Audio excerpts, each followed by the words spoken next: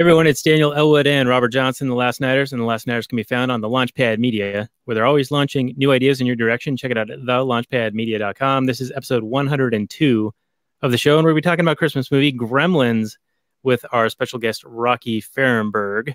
He's been a guest with us a couple of times in the past. He was here with us about a year ago for Smallfoot, and just a few short months ago for the Clint Eastwood flick, The Mule. And he is driving right now, so this might be a little bit of a awkward interview with him or guest appearance, but he is being the mule right now, working and driving and doing this show all at the same time. Welcome to the show, Rocky Ferrenburg. This is lastnighters.com/102 is the show notes and more. Rocky, can you hear us in between all the shifting and the clutching and the... Yeah, don't compare what I do to that god-awful movie. Yeah, now, is that a foreign vehicle you're driving, or are you going to be, I don't know, problematically xenophobic regarding the equipment you're using? Yeah, this whole time I'm going to do nothing but swear and use racial slurs. Well, that's why we have movies like this. It's it's kind of funny because this movie, and watching it last night, I was like, wow, a lot of this is probably, you couldn't make some of these things today. You couldn't do some of these things today, which seemed a little odd. I mean, this was kind of a kid's movie until I realized how violent it is, and it's definitely not a movie I'm going to let my kids watch anytime soon. But go ahead. Ladies first. You, Rocky. Go for it. I was just gonna say it has this trifecta of comedy, horror, and holiday all kind of wrapped into one delicious treat.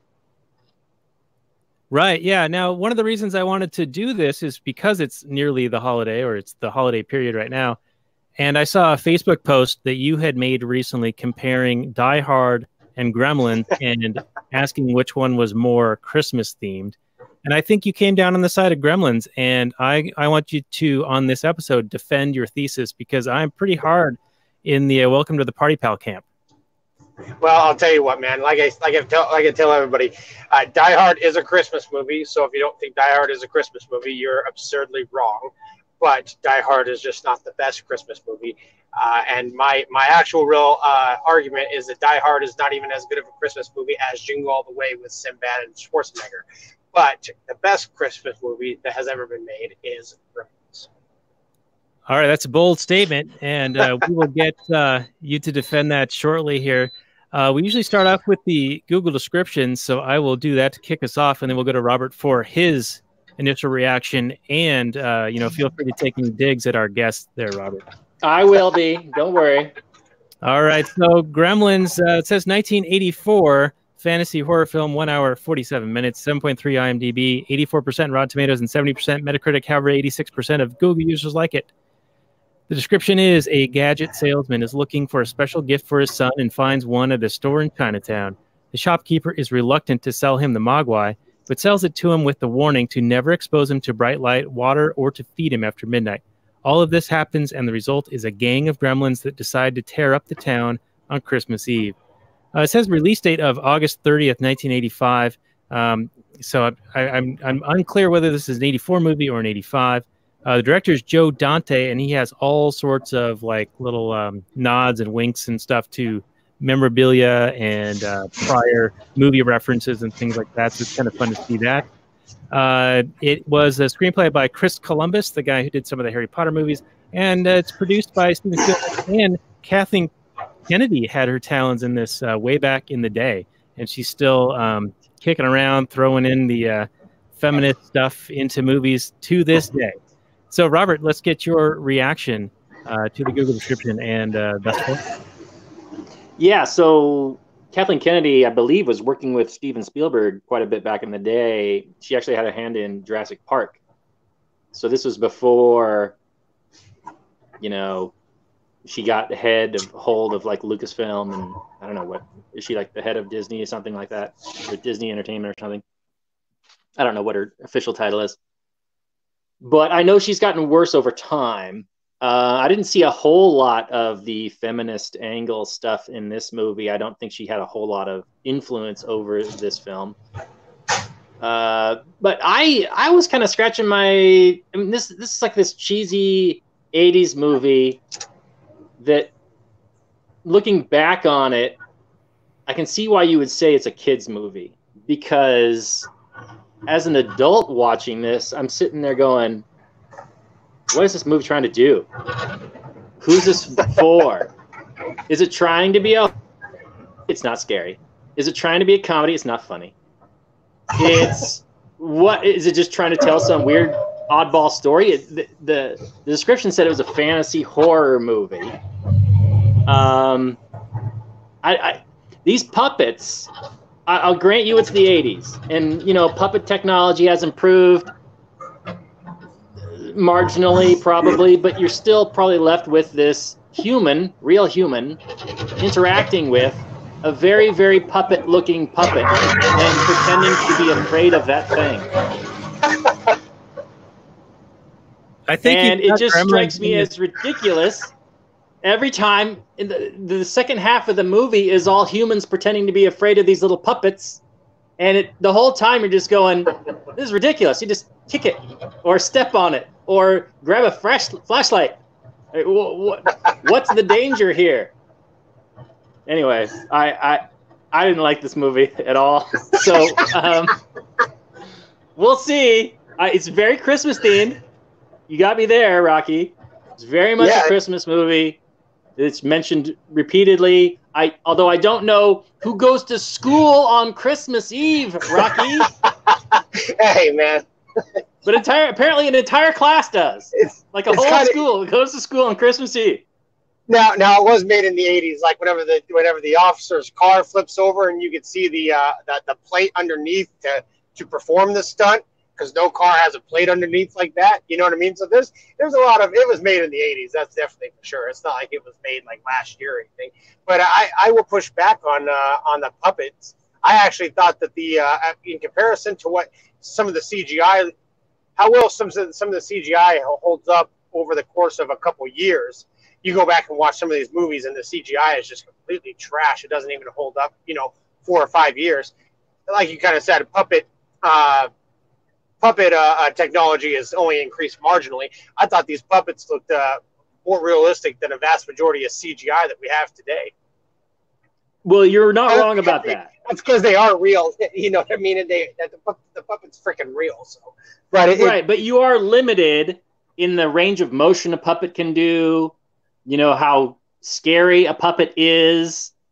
I mean, if you watch a movie like The Thing, that's puppets, but that's horrifying. Yeah, I watched The Thing the other day. If you grant the reality of The Thing, but then you got these little gremlin things. You can't even compare the two. These little gremlin things, they're just like, I don't know, I'd just take a run and kick at it and it'd be flying. I don't know what's scary. It's like, they never got the Chucky movies either. The Chucky movies were always like, it's a little doll. What is it going to do? The whole idea of Gremlins, though, and the reason why the Gremlins works more for being kind of a comedy horror is because Gremlins are historically a more mischievous kind of mythological creature.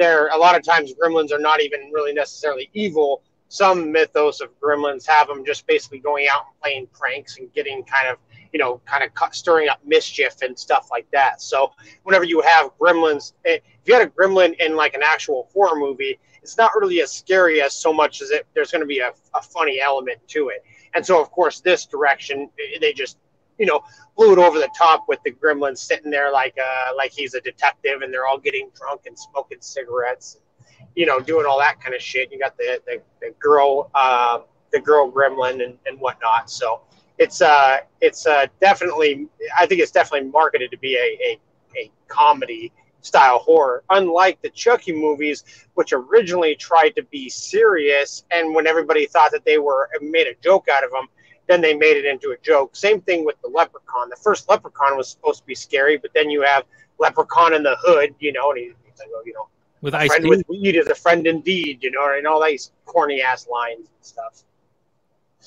Yeah, and well, you mentioned the scenes in like the bar with all the different gremlins and dressed up in different costumes and things. And I want to say that those are probably my favorite scenes.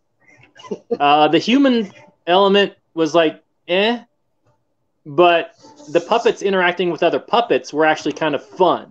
So I will grant you that. I wouldn't say it was funny, but they were kind of amusing and entertaining. Yeah, yeah.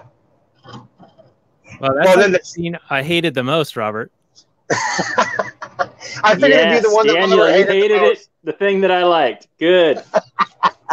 Did you like any of this, Daniel? Come on, out with it. Well, not particularly. I have fonder memories of this from watching it 25 years ago.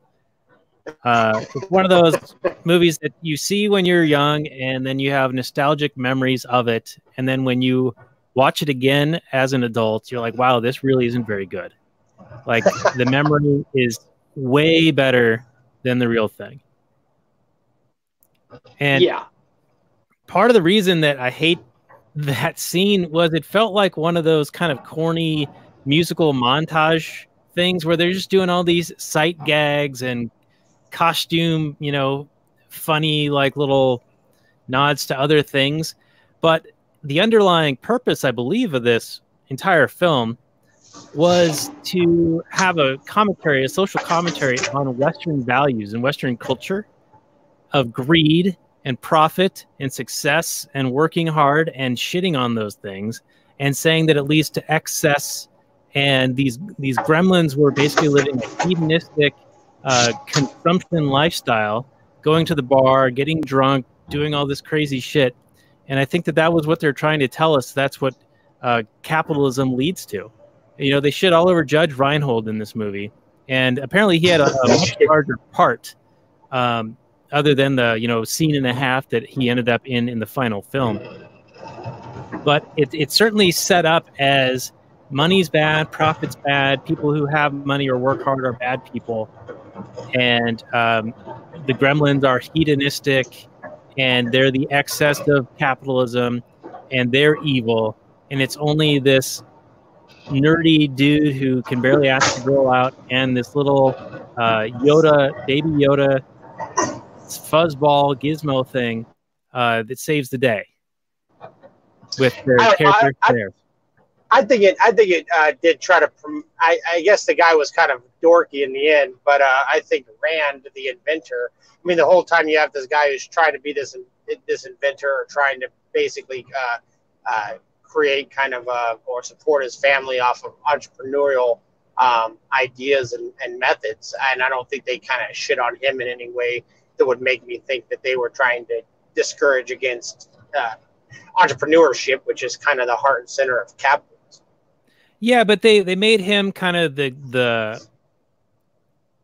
joke, you know, like he was unsuccessful, like he would try really hard but never quite achieve any success. Like all of his inventions would eventually break, and he was barely scraping by. So I do see that. I guess I saw it as more that kind of old school role that dads kind of played. Dads have always been kind of portrayed in this kind of dopey sense. I mean, the kind of the Homer Simpson-esque style. And so I basically just kind of chalked it up to that. But I mean, yeah, you could very well be right too. That could be part of that progressive ideology that was interjected into it. But I will tell you this much, that everybody out there, every man out there should try to find a wife like he had, because that lady, she tried her damnedest to use all his inventions. And even whenever they were talking about the coffee and stuff, and she's like, we can't drink this. And he's like, why not? And she's laughing about it and stuff too. I mean, we all should be in pursuit of finding a woman that cares about our ventures as much as that woman did, because that's a hard one to find. I will give you that one. I will give you that for sure. And I just have two more comments, then I'll go to Robert. The other thing that my whole Western culture thing, and I don't know why this is like a big deal for me right now, but because Rand apologized at the end for buying the Mogwai, even though it was the grandson who went against the grandfather's wishes. But the grandfather, the Chinese grandfather guy, was basically saying, you're not ready because you don't respect the environment, like you trash things, like you trash the earth. So there was definitely this watermelon message at the end, you know, like Western man is bad because all this progress comes at the expense of the environment. So this is like the proto Greta, you know, Time Person of the Year type stuff. And then the wife, yes, I agree. She did support her husband in using the inventions and not seemingly, you know, being too upset about barely scraping by and all of that. And they definitely made her pretty badass when it came to fighting the Gremlins. Like, he took out 3 or 4 of them before the son showed up and helped her get out from under that Christmas tree. So, you know, it wasn't like the typical, woe is me, poor woman, oh, she's going to get killed right away. Like, she ground up one of them in a blender and stabbed another with a knife. And I guess that scene was going to be even worse, where the gremlin was going to pull the knife out of itself and then attack her with it and cut her head off. Which she put one in a microwave too, and that just exploded. Yeah, yeah. So, you know, she was pretty badass in that respect. So she's like, that might have been Kennedy's influence, because that's what she's doing in all these Star Wars remakes. Is making the woman like this amazing hero, no training whatsoever, and just down with the Force right away. Anyway, I've been rambling for a little bit. I'll go to Robert. What do you think about anything I've said, and then interject your own stuff here? Well, I certainly now that you mention it, I guess I could see your viewpoint, saying that this movie is really just a trash against Western culture. I mean, if you pick out a few scenes and talk about it, I mean, there is the old lady who is just the miserly woman that won't allow this lady to keep living rent-free or whatever, and she's just heartless on Christmas Eve and whatever. She's Mr. Potter from It's Wonderful Life, which we'll talk about next week with Mike C. And she even named her cats after money, like after different names for money. Like they laid it on pretty thick in this one. Actually, since it is a Christmas movie, she played the role of Scrooge. Yeah, that's what I saw. I saw her as Scrooge for sure. I mean, I don't know the messaging behind having the excesses of capitalism, leaving these little gremlin guys killing her. I guess it's like fitting that the evil capitalist lady is killed by the excesses of Western capitalism. I don't know. And then you've got, I'm just trying to put it all together. I mean, you got the inventor guy who I expected his inventions to play a bigger part in defeating the Gremlins, because the whole movie is really like his inventions play a way bigger part than I thought they would be. And then they just kind of, nothing happens with them. Like we spend a lot of time learning about his bathroom buddy and his smokeless ashtray and his various kitchen appliance things. But yeah, nothing really comes of him other than he's away on Christmas Eve at a convention. I don't know who the scheduler of that convention was, but not even an atheist convention would take place on Christmas Eve. I'm telling you this right now. Like, no one would schedule one for the travel inconvenience alone, let alone the religious implications. It just wouldn't happen. So, although I will say it looked more like a libertarian convention than it did an inventor collection. It was pretty weird. Yeah, you had all kinds of stuff going on. It's pretty fun. And I still don't know how he got home like that same night. Whatever, the magic of Hollywood, I suppose. But at one point he's at this convention, and then the next, an hour later, movie time, he's home. But okay. Yeah, I don't know.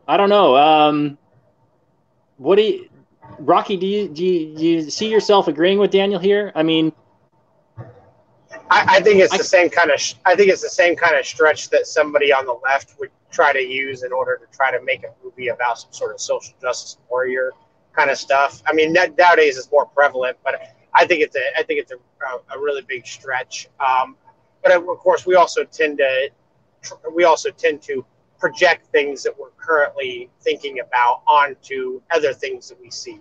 So, I mean, if you've been caught up with this whole idea of Western culture being, shit on recently, then I mean, yeah, I could definitely see how that could be projected onto this movie. But to say that they created these different aspects and these different characters and played them this way in order to make that statement, I think it's too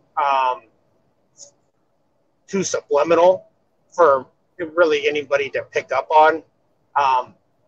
Kind of like almost like playing satanic messages backwards on LP records. It's just not. I just don't think that I think it's too much of a stretch for it to be what. Yeah, Daniel, do you think it's intentional by Chris Columbus and the producers, or do you think that this is like an accidental useful idiot kind of thing where this is what they're exposed to, this is what they see, so this is what they're repeating, sort of thing? Well, I mean, going by who these people are and what they're still doing today, I see this as early activism on their part. And maybe they're just playing into tropes and just trying to be funny or entertaining or whatever. But they're certainly taking whatever stereotypes there are about money and profit and capitalists being bad. I mean, they're the villains in this. We talk about Mrs. Deagle, right? That was her name. She says no support to deadbeats, and it's like this woman and her kids, and she can't quite pay her rent or her mortgage. It's probably a mortgage, right? Because it's related to a bank where Billy works. And there's actually, in recent news in Seattle, they're talking about having a new law where you can't evict people for the coldest 6 months of the year.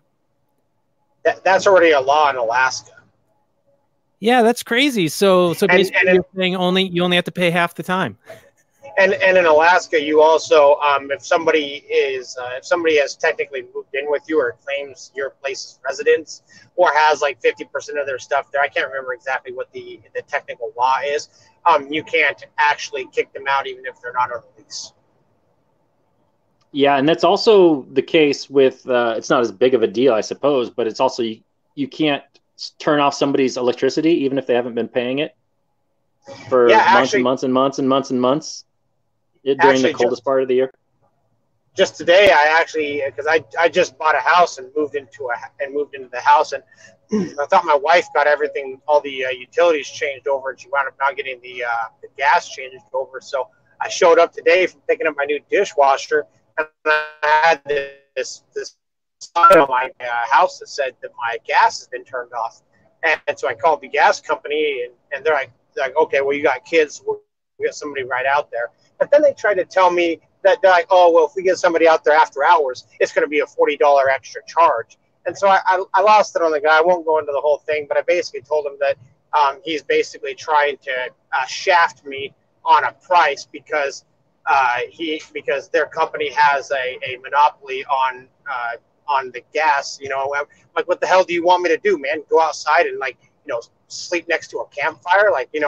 It's freaking cold outside. Tell your guy to get his ass over here and turn my gas back on. Anyway, we went back and forth for a few minutes, and before I could get into the shower after I got off the phone, my wife came downstairs and told me that the gas person was there turning my shit back on. So apparently he got on the horn and sent him right back over. So. All right, you have a way with words, Rocky. Well, I'll tell you what, man. It's just one of those things where it's like, man, dude, like, what the hell are you trying to do to me, man? You're trying to, I told him, I said, where the hell else am I going to go? Can I go to the next gas company and tell them to come over here and turn some gas on because you guys are being a bunch of assholes?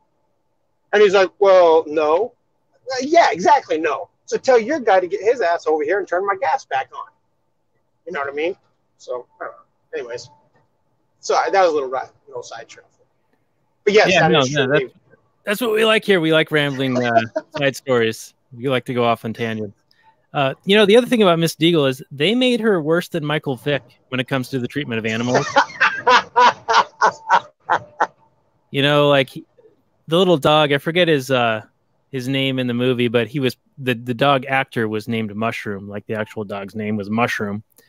And I guess he had chewed up one of her snowmen.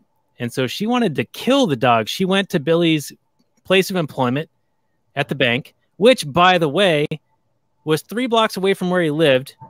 and he was going to try to drive there in his piece of crap foreign car, but because it didn't start, he had to walk. And, you know, if it had worked and he had driven there, Greta would have been pissed. But so she goes to his work, threatens him, and says, I don't want you to pay for the damages. I want your dog so I can kill him slowly and torture him. And that was terrible. She said it was very Cruella de Vil. Yeah, she was going to put him in dryer on like high. And the guy next to her was like, that'll do it. So, I mean, you couldn't make this woman more evil. So I defend my thesis that they are going out of their way to paint the capitalist in the worst possible light in this film. I still think it has to do with her playing a Scrooge, kind of the bah humbug person, but just to a different extent. I don't think it has to do with. I mean, I guess you could almost say that Scrooge is a portrayal of like an evil capitalist. So by that nature, then she therefore would be an evil capitalist. But I would say that she was more a player on Scrooge. Yeah, we're losing. Yeah, we're losing Rocky here, but yeah, I would agree with Daniel that the evil capitalist in terms of the lady is a stronger argument than necessarily the bumbling dad the entrepreneur who unwittingly, you know, destroys the town. What are some other movies? I want to say that there's other movies that kind of follow the same line where there's, you know, dumb American doesn't understand the East or the world and bumbles around destroying things. Sounds like a familiar theme, but nothing's jumping to mind. I mean, there's Big Trouble in Little China, but Jack's actually pretty badass in that one. Kurt Russell character. Yeah, all the humans came off really, really bad in this movie. They just all look terrible. They all look pathetic against these little puppets. Like they take their time. When they know ahead of time what the weaknesses are, they're laid out ahead of time. Like light. So grab a flashlight and shine it at something if it's scaring you. I don't know. Yeah, and the other side of this movie, in watching it, I was like, it seemed rather aimless. Like, why is he doing this now? Why is he going over there? Why is Gizmo driving this little pink car just randomly around the store? Yeah, I had the same problem with you. That, especially during the climax of the film, it wasn't clear, since you're dealing with puppets and you're in a limited space and they can't really show a chase scene or whatever. Like, where's the tension? Where's the drama? We don't know this, you know, the difficulty Gizmo is having to get to save the day. Like, all we see is him just driving around. We don't know if he's trying to find them, if he's having to avoid obstacles. All we see is just him tooling around. There's no drama. And then the puppets aren't scary. So every time there's a puppet attacking a human or whatever, it's like, okay, really? I don't believe it. And I can suspend disbelief to a certain extent, but it's really hard when a Muppet is attacking a human to really be afraid for the human. Even if I care about the character, which I really didn't in this movie. I mean, the main character is kind of Mr. Faceless, nameless guy. I honestly don't know his name. Maybe Billy? Maybe? Billy. It was Billy, yeah. The girl I kind of liked. I thought they were going to get into that romance a little bit. It seemed like they were going to do that. Felt a little forced. And then they set up the Cruella de Vil lady as the big villain, but then, of course, it's the Gremlins who's the villain. So, I don't know. The narrative of this movie is all kind of over the shop, and there really wasn't tension, like you were just talking, Daniel. The climax especially is just people just kind of rolling around doing stuff. The weakest part of the climax was whenever she tried to get him with the chainsaw, and he wound up holding him off with a wooden baseball bat. Yep, that was pretty funny. like pathetically funny. That was pretty weak, but hey, it is what it is. And then there's 80s. multiple times where gremlins have guns and they still can't kill a human. Yeah, they're shooting like stormtroopers. I tell you, to kind of go off what you were talking about with Gizmo driving that car, that's a very 80s-esque style thing for a little person to drive a remote control car as if it was a real car. Yeah, they do that like Stuart Little and Honey, I Shrunk the Kids and probably something else. Inner Space. Mac and Me, I think. Remember Mac and Me? Not at all, but I'm sure it's like something. I think it's like the 7-Up version of E.T. or something like that. I forget. Oh, yeah. Now that you mention, an alien movie. Yeah. Yeah. So it's kind of like Short Circuit. Yeah. Yeah, kind of. More like E.T. Like kid finds an alien loves to drink 7-Up instead of eating Mr. Pibb pieces. It's just product placement, but yeah, well, it's terrible. They like Milk Duds, apparently. The Gremlins do. They keep saying Milk Duds when they're in the theater that gets blown up. By the way, that whole town square is the same town square from Back to the Future. It looks like it. I didn't know it was, but it looked like the same set, just covered in snow or fake snow. Same set. And it is fake snow. Yeah, there's actually snow underneath the branches because they have sprayed it like from underneath. All right, go ahead, Rocky. No, I wanted to comment on their language skills, because it's absurd that they're just like they are kind of born through like mitosis or some crap, and they just like spontaneously arrive based on water and that kind of far-fetched idea. But whenever they come alive, like they know words and can formulate like broken sentences, but nobody taught them the words. And they know almost all English except for one Spanish word, which is caca, which means shit. And everything is caca to them. So if they want to say something shit, they say it's caca, the only Spanish word they know. And then the rest of the time they speak like these English words that I don't know where they would have learned these words. So are the words inherently like just there, or what? Yeah, that's actually a few levels like further in than I even want to go. Like baseline level stuff. Let's talk about these rules for a second. They make no sense whatsoever. Thank you. Especially the one about after midnight. After midnight, where? Yes. And what time of year? Because the government dictates that the time changes on a whim, by decree. So also, since they came from a Chinese man, is it on Chinese after midnight or American after midnight? And when does the time reset? If it's after midnight, does it reset at 3 o'clock in the morning? What is the window? If you're on an international dateline, can you move? Yeah, and Rocky, you're driving a truck right now. I mean, you're in a state that has 2 time zones. So if you go too far, you better stop feeding that gremlin. Yeah, pizza's okay right here, but it's not okay there. Yeah. Yeah. Now the other thing is getting them wet to somehow spontaneously create another version of it. Talk about solving world hunger. I mean, you could be running rabbit farms of these little mogwai. I'm sure they're delicious. Oh yeah, I'm sure Greta doesn't like that either. But it seems like that would take factory farming to a whole new level. Yeah.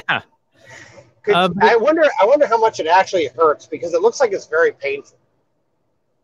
And so, does that also mean that there's a lot of seeds within them? So like they naturally have like all these seeds, and when they get wet, like the seeds kind of pop out. Because you ever run out of seeds? Because whenever Stripe jumped in the water, there was a shit ton of them that came out. Did he run out, or does the more water equal the more? Because whenever he puts the one drop on him, you only got one. The spilled water created like 6, and then there was like, I don't know, 75 or whatever whenever he jumped in the pool of water. Yeah, whole gang. Yeah. They took over the town. The whole movie theater full. I think you're poking holes in this masterpiece here, Rocky. No. Hey, it's not a perfect movie. It's the best Christmas movie. Those are 2 different things. Okay, can I briefly complain about the realism? I know it makes no sense to do this. I'll say, but a movie called Gremlins, you're going to complain about the right, realism. I know. It's ridiculous. This whole thing is ridiculous. The show's ridiculous. The movie's ridiculous. I'm being ridiculous right now. So it's, yeah, Inception, ridiculous. But it looks like a mammal. Mogwai looks like a mammal, and then the Gremlins look like reptiles. I don't know of any mammal that can survive without water, like taking on water. It's made of water. It's probably 2/3 water. So I don't understand how water touching it causes it to spontaneously multiply. It makes no sense. And then I like the idea of the, from like a horror movie, and they turn into like little alien eggs, and then they pupate and whatever, and they transform. It's fine. But to go from this cute little mogwai to a reptile, I don't know. It's fine on one level because it's just a dumb movie and who cares. But then if you actually think about it, which I don't know why I'm thinking about it. Why do I care? I don't know. Well, there's a correction there actually, because when they get wet, they don't turn into the eggs. It's whenever they eat, they actually turn into the eggs. But what's really weird is whenever they've already become a gremlin, when they get wet, they don't create mogwais. When they're a gremlin and they get wet, they create other gremlins. But when it's a mogwai and it gets wet, it creates other mogwais. But in order for the mogwai to turn into the gremlin, it has to eat after midnight or whatever the time frame would be. Yeah, it's like the rules are just arbitrary, and they're just like, well, we need to have some mechanism for the film, but it doesn't really matter what it is. We're just going to do funny stuff with the montages in the bar scene and in the movie theater. That's the movie. That's all this movie is. Because otherwise, there's no narrative. What was this? So it needs to be, man. It just needs to be a horror holiday, a comedy horror holiday movie. I do think there's potential in this idea. I think it could be remade today or maybe in 10, 20 years or whatever. And it could actually be done well. Remake? I'm pitching a remake right now. I think the idea is pretty decent of, there's that cool Twilight Zone episode where there's the gremlin on the side of the plane. That's a terrifying episode. I mean, back when I saw it when I was a kid, if you look out a plane window and you see something tearing apart the engine, that's fucking, you're going to shit yourself. Didn't Simpsons do a play on that for a Halloween episode? Probably a couple of times, yeah. Yeah, they did some sort of creature outside the bus, and Bart Simpson kept seeing it or something like that. Yeah, it's a good theme. It's a good idea. I think this movie, they went a different direction, which I think it didn't work for me. It obviously worked for you, Rocky. It's fine. I love it. I feel like they really didn't have a real coherent story, and they were just shooting a bunch of footage and thinking that, oh, this will be funny, this will be funny, this will be funny. Let's fit all this in. The original cut for this was, I think, almost 3 hours long, and they were still doing rewrites, while they were shooting. I'd watch it. I'd watch 3 hours of it, no doubt. I'd be there. This was a long hour and 45 minutes for me watching this. This is the cut down, edited, tightly scripted version. This is a meandering, just whatever. What's the narrative weight of this film?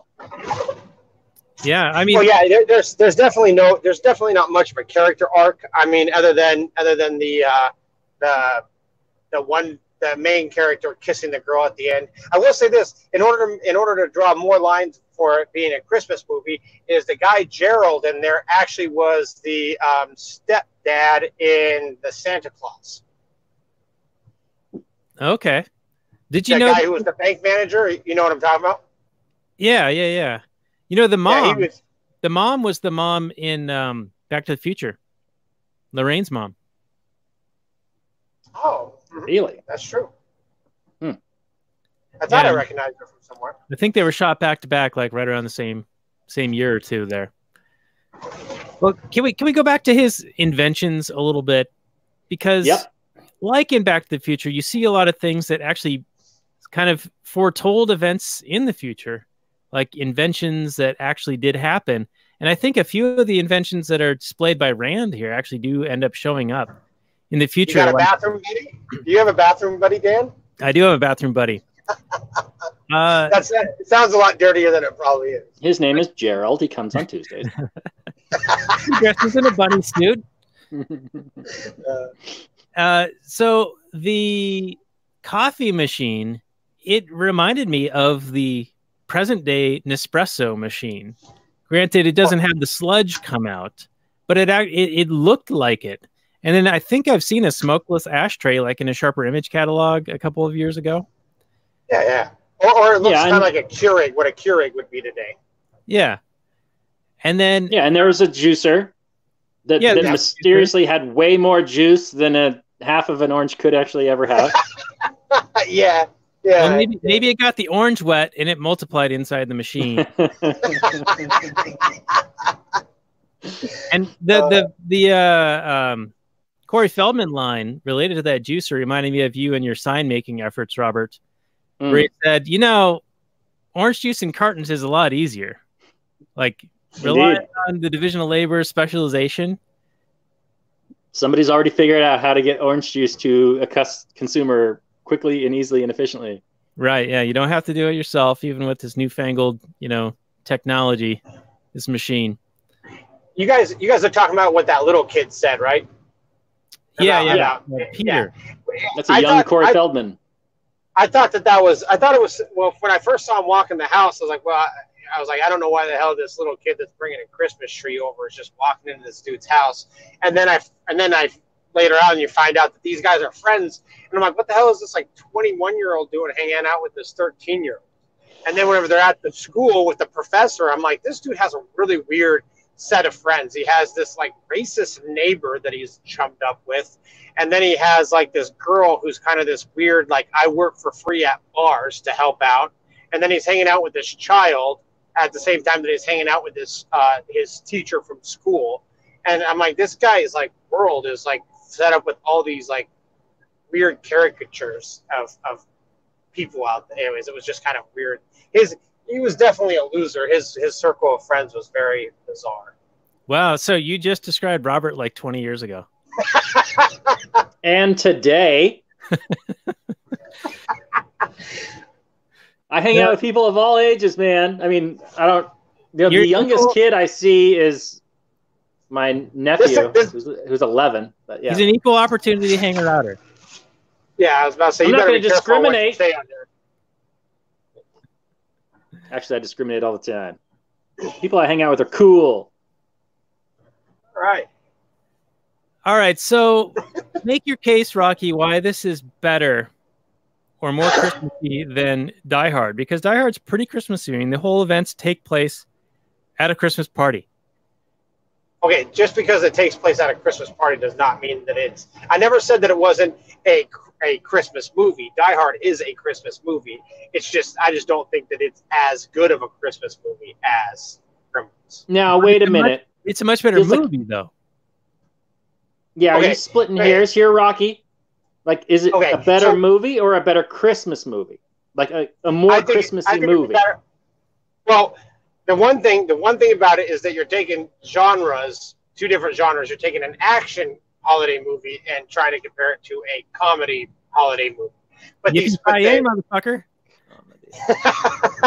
But no, what I think I find more appealing about Gremlins versus Die Hard, and let me caveat one thing. I absolutely hate Bruce Willis. I hate Bruce Willis to the point that I think Bruce Willis almost fucked up Pulp Fiction. I absolutely despise everything about Bruce Willis. So everything he's ever done. I don't know. Or have you mostly hated him lately? No, basically everything he's done. Okay.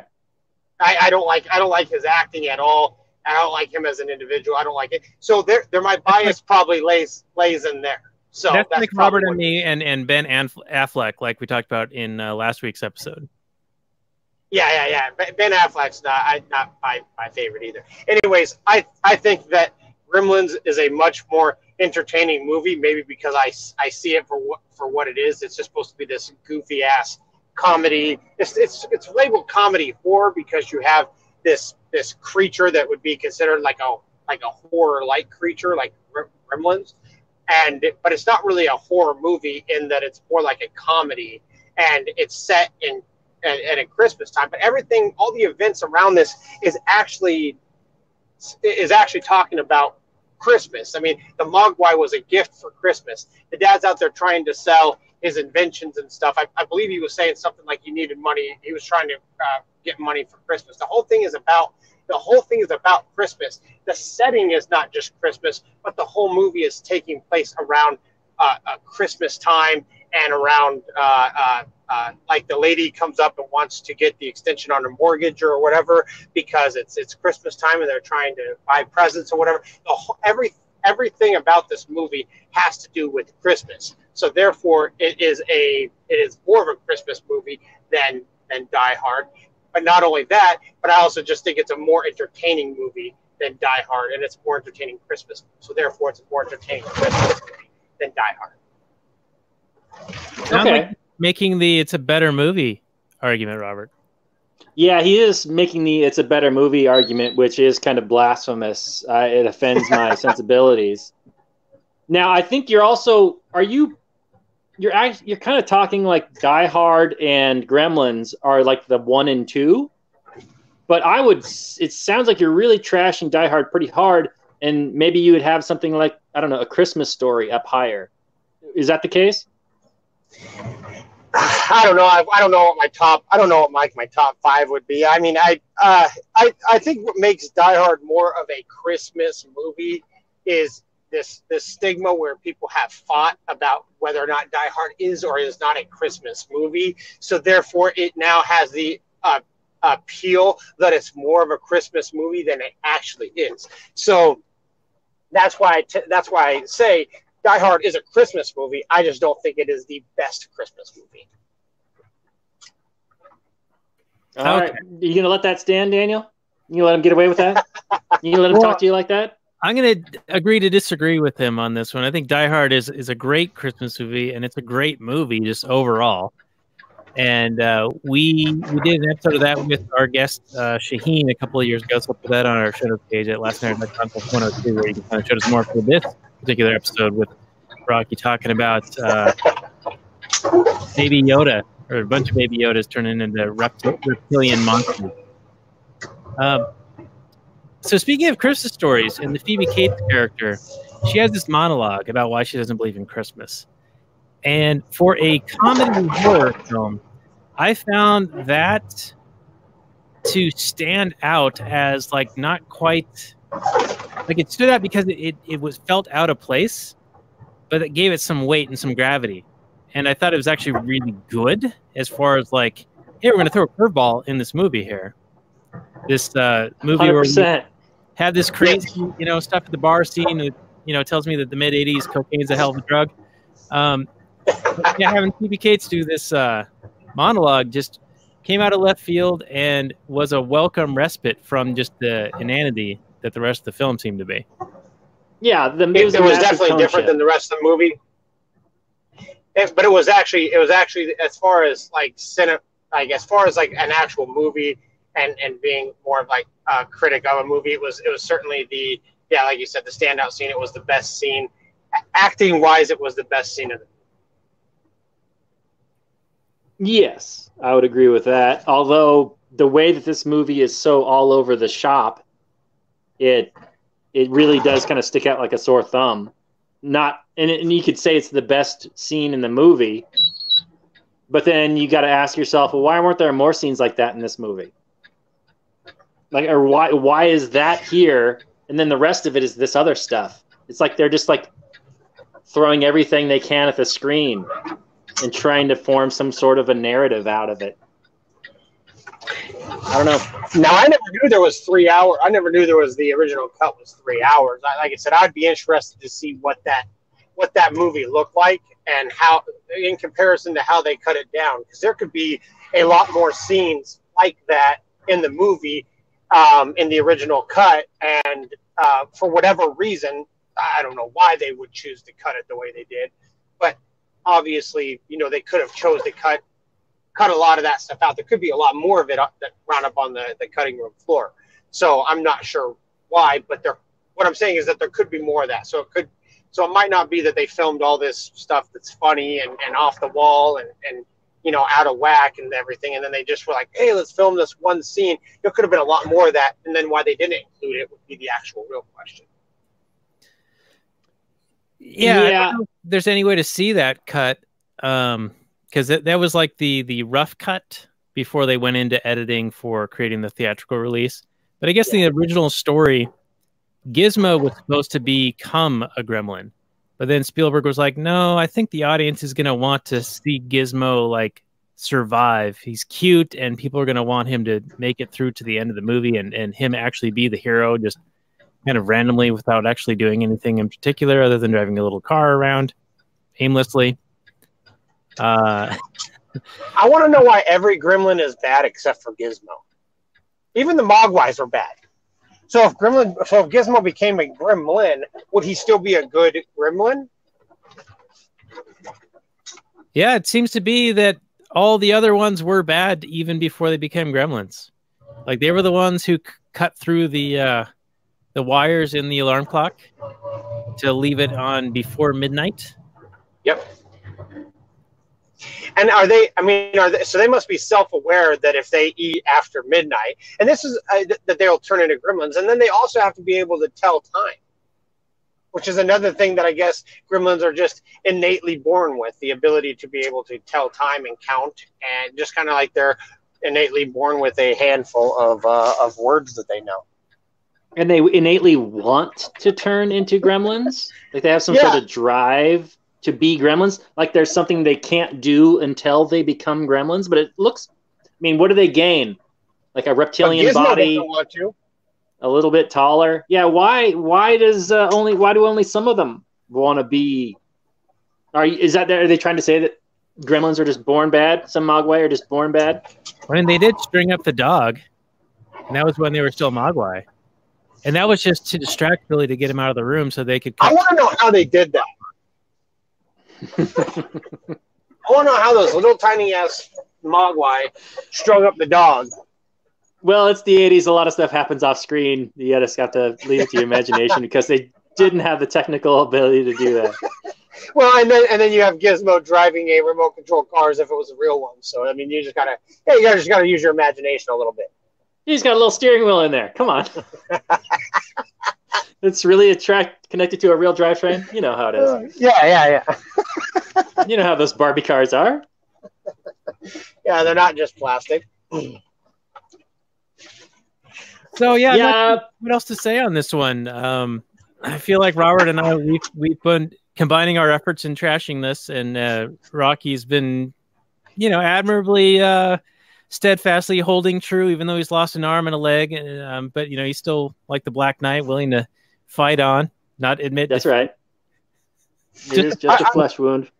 Also, I do got a question. So, are Mogwai genderless because they don't have to reproduce through having sex? So, are they like? Yeah, they're definitely asexual. It looks like that's another foretelling of the future. Right? Do they have kind of boy and girl modes or not? Well, one of them was a girl, right, in that bar scene, or was it just a boy gremlin identifying as a female gremlin? Oh, the world may never know. And did you notice the flasher gremlin, like wearing the trench coat? Yes. Yeah, there was no bits. I don't know. No, not even. You're smooth like a Ken doll. What are you flashing? I don't know. Yeah, Robert, you got disappointed on that one, huh? Yeah, that was let down a little bit. Yeah. All right, so I think we're gonna need to start winding this one down a little bit. I think I had like one or two other points to make. I got one more thing about these cops. Oh yeah. I wanted to talk about the cops. Yeah, exactly. Okay, go for it. Looking for a handout? Oh, we lost Rocky. Well, join us again, my friend, and we'll talk about the cops. So yeah, at the opening scene, Robert, you're the beggar cops. Yeah. Yeah. So the cops go come ahead. over to the tree stand, and they're like, "Hey, can you spare one of these for the station or whatever?" The boys down at the station. Boys down at the station, because we can't actually pay for one out of our own pocket. I mean, even though it's your own tax dollars coming back to you. And then what is it? The guy behind him's like, "Yeah, I had to pay for mine." It's like, yeah. He's like, "Hey, Frank, I paid for mine." And I don't know, was that guy like the mayor of the town or something like that? The guy who said he paid for his own? I couldn't tell you. All right. Well, I don't know, but then they got drunk at the station. They were drinking alcoholic eggnog, and then they went driving while they were drunk because the guy that was getting drunk was the sheriff, and he's like, "Hey, can I drive?" And then he's like, "No, you can't." He's like, "Why do you get to drive?" And he's like, "Because I'm the sheriff." And then whenever they were driving around and they saw all the gremlins and stuff attacking people, they did the typical thing that the cops would do, kind of like that one cop whenever the school shooting was going on, and he didn't go in there and do anything. They see all these gremlins attacking people, and the one cop's like, "I want to go back to the station." So, Yeah, they were making fun of the guy who was getting eaten alive, dressed as Santa. So there was some realism. There's some realism here. Yeah, I'm surprised they didn't use him as a human shield. The cops did run away. They're like scared and they ran away. Yeah, it's terrible. Terrible. All right, one last thing on Mrs. Deagle. One of the early scenes, they say, Mrs. Deagle's so terrible, she's trying to shut down this bar. So we want to sign this petition to use the force of government to decree that the bar is now a historical site and needs to be preserved, thus preventing capital improvement of this dive bar that is a blight on the community. Your take, Well, Robert. it's still being patronized. But yeah, I mean, if the public actually wanted to preserve this bar, they would patronize it, and then they would have enough money to maintain the thing. And then Mrs. Deagle wouldn't be able to shut it down. She's probably shutting it down because it doesn't make enough money. That's how, capital, there is creative destruction when things get replaced with better things.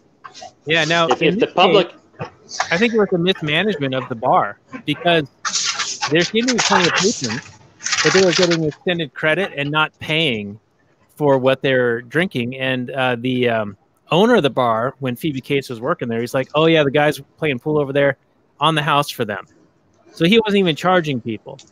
Like, he must have had this aversion to making a profit because profits equal bad, according to the logic of the movie. And so therefore, he's not competently running his business, and that's why it's failing and subject to being bought out by Mrs. Deagle and replaced by something with actual capital improvement. Mm-hmm. Yeah, I think you're reading into it a little bit, probably, but the movie doesn't give us enough for this detail that we're attacking. But yeah, that's a lot of times that's what happens. People try to call some old thing special, or for whatever reason, it's special to them, but they don't want to go to the effort to get them capital together to actually purchase the place. They want to petition government to come in and use force to say, no, this is a special piece of property and we're not going to do anything else to it, and we're going to preserve it as is because this special interest group has greased our wheels, and that's what we're going to do. That happens all the time. Yeah, and God forbid you try to actually purchase a structure that is under one of these designations and do anything with that structure. Oh, you'll get a mob. Oh, yeah, and all these hoops and regulations and permits. You try to watch any of these shows. They got a bunch of them on Netflix about they're like usually from England, and they're about like evicting people from your property or buying property. You have to get all this planning commission approvals and all this stuff.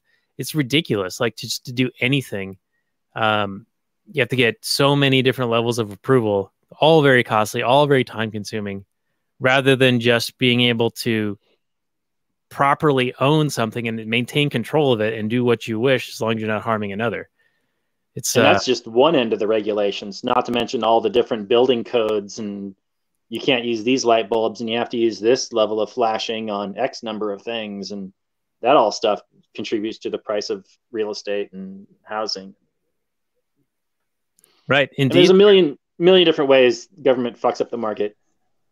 And then blames the market, which is like the greatest thing ever. Like, they can always have a program that screws something up and then not take the blame for it was their program that did it. They can say it's a market failure.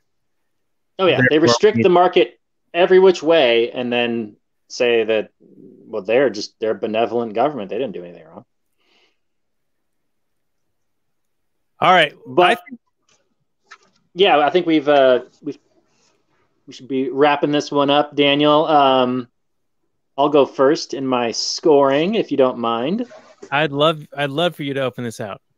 All right. So I think my main problem with this film, and the reason why I kind of lost interest about halfway through or 3/4 of the way through, is the first half actually has some kind of narration. So one scene ends and the next scene kind of takes off from where that first scene ended. That's kind of like a narrative. And then right around the time when the Gremlins Stripe, he jumps in the pool and makes infinity of himself, like all kinds of Pokemons just running around the town. Then it's like they didn't know what to do, like in terms of a story. So they just kind of threw a bunch of just Gremlins doing different shit. And I think a big problem is that you could take those scenes and rearrange them any which way, and it's the same story. Because one scene doesn't feed into the next. There's no narrative. And up until Stripe dies, from when he multiplies, those scenes are all pretty much interchangeable. And as an audience, I'm sitting there going, okay, what am I supposed to be following? How is this? Anyway, it's just a big old mess. And I didn't much care for it. I think it's a decent, if you go in thinking it's just going to be some silly thing, it's definitely that. It's a Christmas movie. If you want just some silly Christmas movie, and I know we've had guests on that have very low standards for films, and that's great. That's not great. Are you implying something? No. I'm not talking about you, Rocky. I'm talking about, we've had some guests, those people who would just watch any old piece of crap.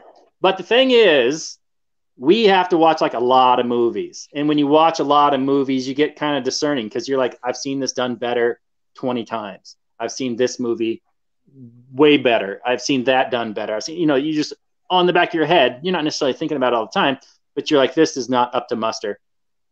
And so we have higher standards just naturally. And this movie is, below average. I'm sorry. Die Hard is a better movie by far. I'll give you that maybe this is more of a Christmas themed movie. It's definitely more Christmas themed, but I would say something like A Christmas Story is probably a better Christmas movie, even though that's not a perfect movie either. But I could watch that over and over again and enjoy it every time. But yeah, this thing, I'm going to give it a 4. I don't recommend it. If you want something silly to watch that came out in the 80s, okay. Even throwing away Daniel's, analysis of it being a critique of Western civilization. If you just turn your brain off and watch some silliness, you'll be okay. But if you want anything more, I don't think this movie gives it to you. So throwing away any negatives, I don't think it has any positives. Okay. All right, Rocky, we'll go to you to polish this a little bit, throw some positives out there. What's your rating? I think that you made a good point. And I think that's the reason why I like the movie so much, because if you go into it knowing what it is, you can like a movie for what it is. I don't think that this was a movie that was trying to be serious in any way, shape, or form. And so if you try to look at it from like, oh, well, this movie wasn't necessarily serious, or it wasn't this horror movie, that this thing that like maybe you might think it would be if you were just like reading a description of it, or if you saw the you know how they used to have the VHS sleeve with the styrofoam in it, if you were picking it up from Blockbuster or something. I mean, if you have this perception going in of it being something else, I would definitely say, okay, then yeah, you're probably going to be disappointed.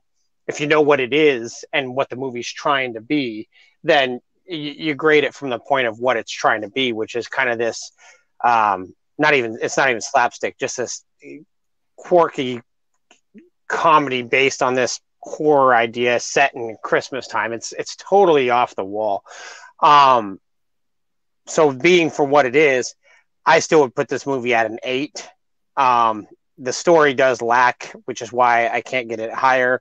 There is a lot of stuff that you just kind of have to roll with, you know, like the rules for the Gremlins. A lot of stuff it doesn't explain. Characters are two-dimensional. This was just something that this wasn't a huge blockbuster from the 80s even. So you know, you got to look at the early 80s or mid 80s, not being a huge, not a huge movie, although it did have Steven Spielberg attached to it and a bunch of other people. But yeah, I think that if you go in there knowing exactly what it is, and you're going in there to watch what it is, yeah, I would stay an 8. Wow. All right. Well, that's high praise, Rocky. And I know that this was a movie that, you know, like I said, you had the Facebook post where you're comparing this to Die Hard, and you said that this won out. And that was one of the reasons why, when we were talking about having you on again to do a movie, we landed on Gremlins because of that post. So I knew still no superhero movie. Yeah, it'll happen, man. It'll happen soon. Although last time I also criticized how much you guys shit on Marvel too. So it looks like I'm always going to come on having the opposing view. So, you know. Well, that's what we need. We need somebody who disagrees with us. And really, you know, Robert and I agree a lot, pretty often, but there are a couple of standout episodes where we butt heads, and I think those are some of our stronger ones.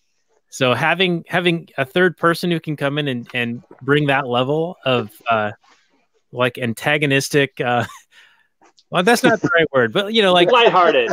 Yeah, it's lighthearted, but, you know, it's a little pushback, so we have to like sharpen our arguments a little bit, sharpen our criticisms. I think that's admirable, and it really helps make it a more interesting conversation. Yeah. So we appreciate you for bringing that to this one, especially. Now, absolutely. My review is going to reflect a lot along the same lines with Robert. I felt like this had some promise, and it opened pretty well, but then they kind of lost the plot. They kind of lost what they were doing, and it seemed like things were just kind of randomly and haphazardly happening. And I didn't know why Billy was trying to get in his car to drive across town for whatever reason. I didn't know why they found them at the movie theater and then blew up the movie theater when all they had to do was turn the lights on, or why, when the lights of the movie theater, like the projector, was hitting the Gremlins, it didn't do anything to them, you know, when they tore through the screen. So a lot of internal consistencies weren't really happening here. But it does have that nostalgia for sure. And for that reason, I think that if you haven't seen this in a long time, don't. Just cherish the memories you have from watching it in the past. And just know Leave it be. Far worse than you remember. It's definitely geared towards not a whole lot of thought about it. It's definitely geared towards kids of the 80s before the kids of the 80s grew up and had their own kids and were like, well, I can't have my kids watching super violent stuff. So, like, I'm not sure who today could watch this film. My kids are 4 and 6. They're not going to see this anytime soon. But by the time they're old enough to see it, I think they're going to think it's corny. So I don't know. There's like a sweet spot, and it's a very narrow one. And I think I happened to be in it in 1985 when I saw this film the first time. So that's my review. I'm going to match you on the 4s, Robert. So combined, our powers combined equal Rocky's score of 8. So, overall, not so bad. And apparently I'm on the streak of like just trashing movies because I gave, I think, The Killing Joke last week a 4, which is maybe I'm in a mood. I don't know what it is, but no, we've just been watching not good movies. Well, next week I am holding out hope that it is a better movie than I remember, because it is a classic. We're going to be doing It's a Wonderful Life. It is a full Christmas movie, and that's going to be with our pal Mike C, who's been on numerous occasions. He's a super good dude, and I think that we're going to have a great discussion. And he already knows, Robert, that you are going to dislike it, so he's looking forward to having that discussion next week. Cool. Yeah, It's a Wonderful Life is a movie that I think is my dad's favorite movie of all time. He had like 3 VHS copies and then a DVD copy, or maybe two DVD copies. I think people just keep giving it to him for Christmas, even though they show it on TV, or they used to show it on TV. I don't know if they still. I haven't watched TV in 10 years. It's not like out of copyright anymore. Like it's not just free. No, that's why they do show it all the time, because it's not copyright. So yeah, I don't know.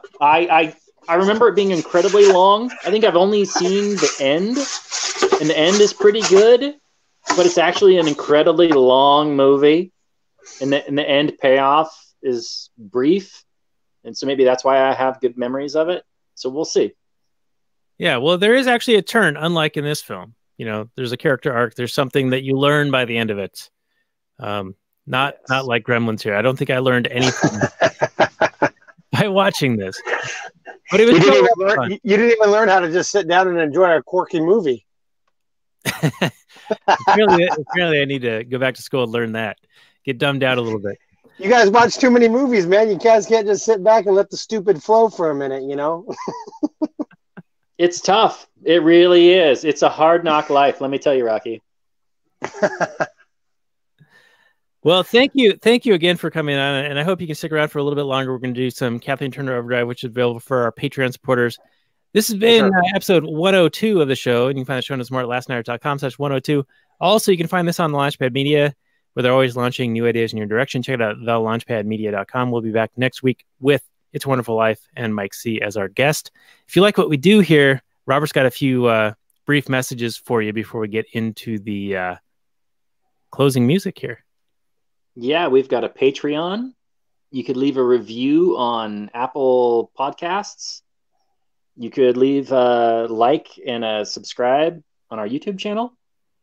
You could go to Trepster.com and buy a t-shirt or a sticker or a poster or a pillow, any kind of gift for, some kind of a Christmassy thing. It might be a little bit too late now, but you can still do it for the new year.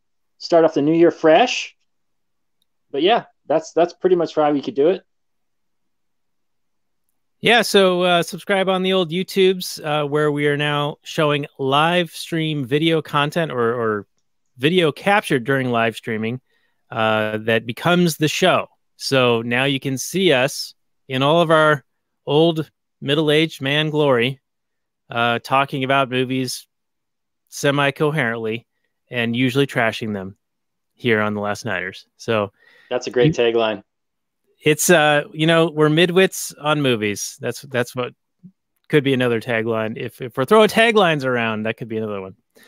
But Rocky, thank you again for being our guest, and do stick around. And we will have links to your website and also your previous appearances on the show notes page for this one. So much appreciated. Thanks again, and we'll say good night from Last Night, everyone.